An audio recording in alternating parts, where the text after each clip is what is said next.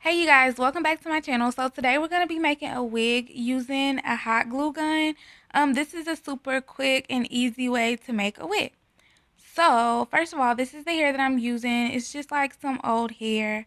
So basically, I'm going to be applying the tracks the same way that I would normally apply it if I was sewing it.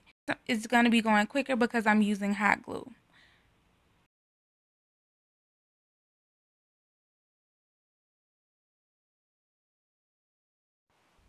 Okay, so let's talk about spacing. You can make yours however close you want it. However, like this is curly hair, and curly hair gets big. So what I do when I'm doing a curly wig is I will apply some tracks in there and space them out a little.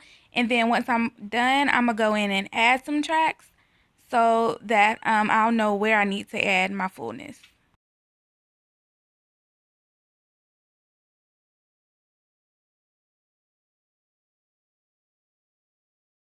I do recommend getting a big hot glue gun like what I have because it's going to be easier for you to control and it's going to take you less time.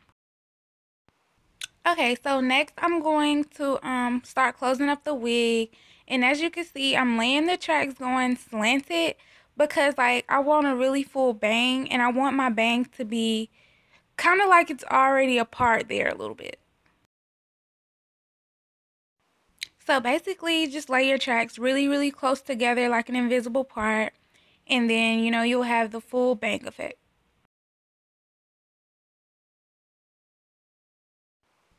Okay, so then I'm just going to close it up, like you would normally do when you do a full sewing. You're just going to go all the way in a circle until you get like a really small circle.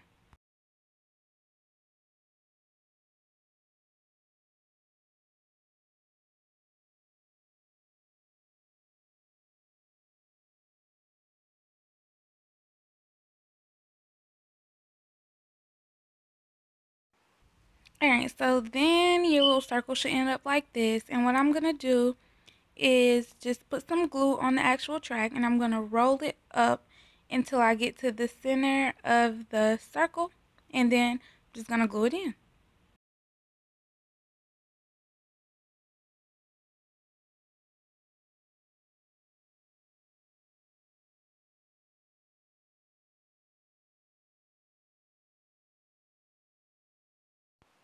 Okay, so once you get your closure glued in, what you want to do is like press it down so that the glue can dry flat and like your closure can dry flat, because you do not want like a little cone head, because that's not cute.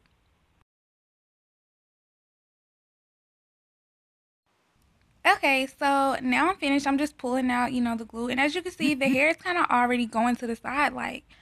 So this is how it ended up looking. And I did not have to add any more hair, y'all. It's full and it's nice and I love it. This is going to be my summer hair. You don't have to leave any hair out with this. However, I decided to like slick my edges a little bit, and I just made it look a little more natural. So please like, comment, and subscribe, and I'll see y'all next video. Bye.